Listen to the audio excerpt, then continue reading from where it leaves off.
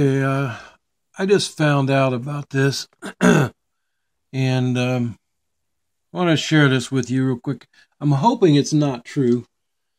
You know, I've put up a couple of posts, uploaded a couple of things about this ding dong here.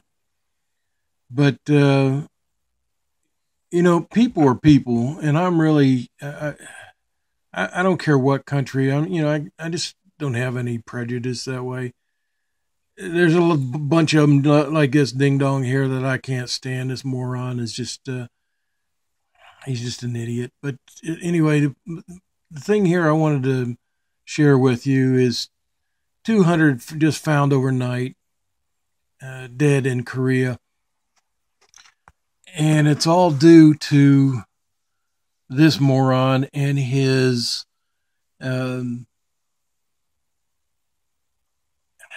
I don't know, his new toy of nuclear disaster.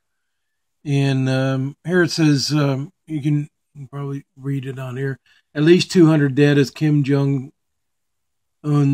nuclear base collapses.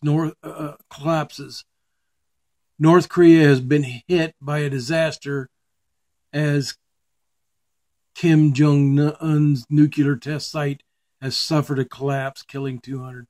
And I know that's kind of repetitive and bad reporting there, but you know, this is a news channel that I just happened upon. This guy he's just something else. I don't know what your feelings are on him, but you know, this is all coming out. And like I say, a few months back, I shared a video that showed where he had in a musical type thing, an orchestra, and everybody in the audience, of course, they should have, was in uniform, and it was obviously doctored with thousands of people, you know, in the audience, but they were all cheering and saying how great it was that North Korea is going to send a nuclear bomb to, at that time, I think it was somewhere in California, San Francisco, wherever it was. And now this guy in his prep, you know, he wasn't even ready for it then. They're not ready for it now, apparently. But in his preparation, a tunnel collapsed, and then another tunnel collapsed, you know, killing 100, and another collapsed, killing another 100 or so, and there's probably more than that in the people that was trying to rescue the first 100.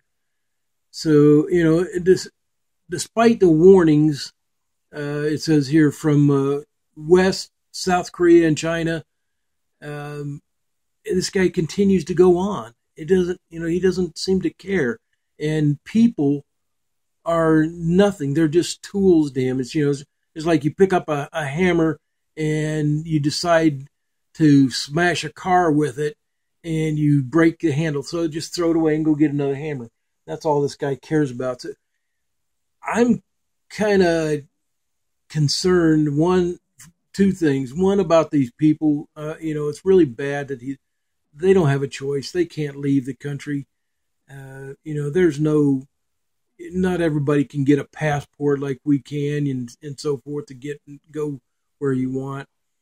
You can't say things, you can't do anything without being arrested by the government for one reason or another. And, you know, there's no freedom of religion, freedom of speech. Just what I'm saying right now if I was in China, could get me locked up in prison for this. And it's just, you know, the guy's a moron. And the second thing I'm concerned about is those who are protesting President Trump or our government or whomever going against this guy, you know, saying that, you know, he's just a person, you know, they deserve to do whatever they want to do and all that. That's just, I'm sorry, that's just about as moronic as you can get. I really hope nobody ever comes to me saying this guy is okay.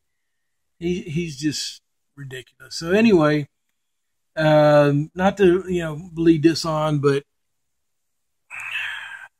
again, I don't believe this is falsified. This appears to be news and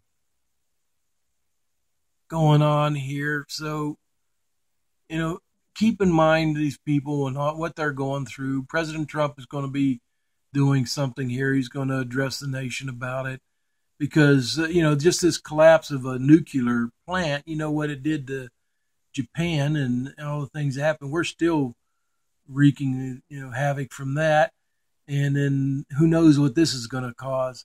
Is that could bleed over all over the countries, and who knows. So look, you can if you're able to. I'm not sure how yet, but look at some satellite imagery of what's going on here, and just be aware of the needs of these people. I'm not saying, I'm not advocating going out and helping them, sending money, and that's just if you're have any kind of faith in pray for them.